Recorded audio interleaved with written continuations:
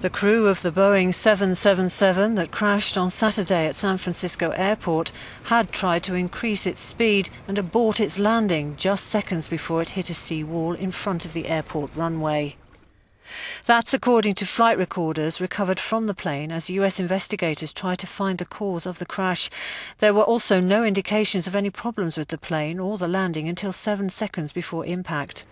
Medical staff at San Francisco Hospital are still dealing with the aftermath. But what we did see are patterns of large amounts of abdominal injuries, a huge amount of spine fractures, some of them which include paralysis. We have seen some head trauma and multiple types of orthopaedic injuries.